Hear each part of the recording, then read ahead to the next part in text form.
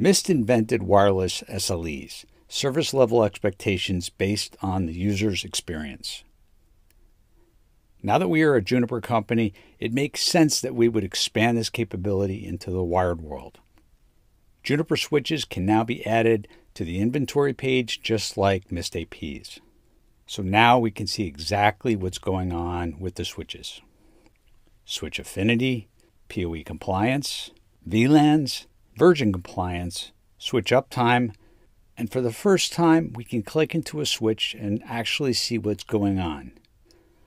What ports have clients connected, what ports have PoE, bytes, errors, and power draw. We are able to see the switch and port level. And if you needed to, you could use the web shell to enter the switch-specific commands as needed. We can also now see wired clients from the Mist cloud, whether laptops, IoT devices, cameras, or Mist APs. We have also added wired SLEs, but the throughput SLE will take into account switch congestion and interface errors and take into account what that impact is on the user experience.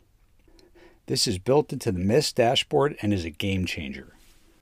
The next evolution for Marvis is wired. Now the proven Mist AI engine can use the input from switches as well as the APs to show you exactly what's going on in your network. You can list the wired clients at a site. Marvis Actions takes out the troubleshooting step and just provides solutions. Some of our largest customers told us the biggest problems they had were bad Ethernet cables or new devices negotiating to the wrong port speed. That is exactly what we designed Marvis Actions to do. It can even run the cable test for you if you want.